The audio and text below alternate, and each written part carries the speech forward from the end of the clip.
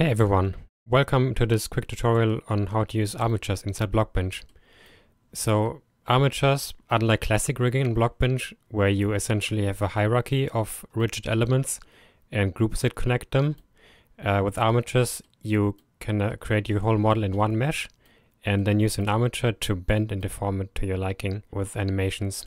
This pretty much allows you to achieve results like this, where your animation is just a lot smoother and your limbs are directly connected and bending. So let's start by creating a very basic model. Let's create a torso here.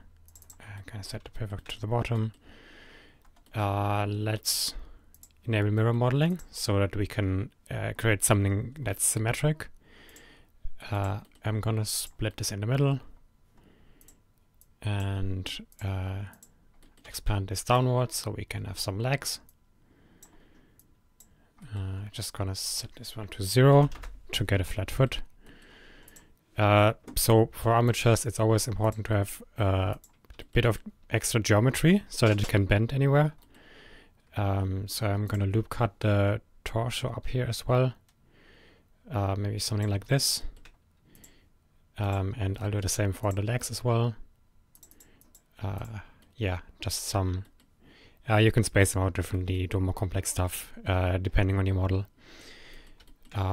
Let's create some arms as well. So I'm gonna expand this here a little bit, and then also just drag it out, add some loop cuts here. Just a few. Let's also add a quick head.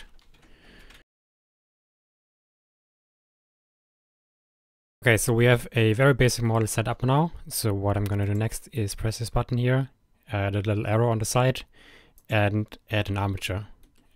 This will have already a bone by default. So I'm going to just move this up, and you can also use a resize tool to change the size on these. So I'm going to call this one torso. You can press Shift E to add another bone at the end of your chain, so to expand it. Let's change this one a bit as well, and we'll just add another one. So I'm gonna call this one, let's call this one chest, and we'll call this one head. I'm gonna select the armature and just add another armature bone. And we'll use this one for the legs below. You can see mirror modeling already duplicates it to the other side, so you don't need to worry about that. I'll just rotate it upside down so it faces downwards, move it in the middle, and expand it down. And now we have a bit of a rig in the legs. You can also make this more complex, but we'll just do a simple one for now. I'm also gonna from the chest, so that it's a link to this one, expand once more, and I will rotate these outwards to create the arms. Let's make it 90 degrees, up a little bit, and expand once more. Okay, this looks about right. What you can do if you want to organize your bones a bit, you can just right click one and set a marker color, which just gives your bone a color so you can see and find which one it is. Let's rename the new ones as well. So this one will be left leg, left chin, and this one right leg, right chin, and left arm, left arm 2. There we go. Now all bones are pretty much named. Yes. And now, so the way you connect a mesh to an armature is you just drag it into the armature directly, so that both the mesh and your bones are attached to the armature. So I'm going to disable mirror painting since we're done with the modeling for now. And now what you can do is move over to weight painting. So weight painting is essentially you assign which part of the mesh is attached to which bone and how much. and each vertex essentially in the mesh can be attached to multiple bones or just one. A good way to get a head start on this is to automatically calculate weights, and the way you can do this is by just right-clicking the mesh and clicking calculate vertex weights. And if you just click through a bunch of bones now, you can see that the weights are automatically assigned. You can still see sometimes there are some small issues, so we can fix these now. So when you have the weight brush enabled, you can just click and drag to assign weights to vertices. Red is pretty much full weight, and then you have like a gradient between. So this one is pretty much like the whole arm is assigned to this bone, which looks good. You can hold Alt and click on another bone to select it. Yeah, this one also looks good. We can select the head as well. So one thing I would recommend in this stage is to enable weight brush X-ray mode. So what that will do is if you just paint over something, even the vertices behind it will be painted, which just makes it easier to set up some parts of the weight painting. So yeah, so the head is now white painted.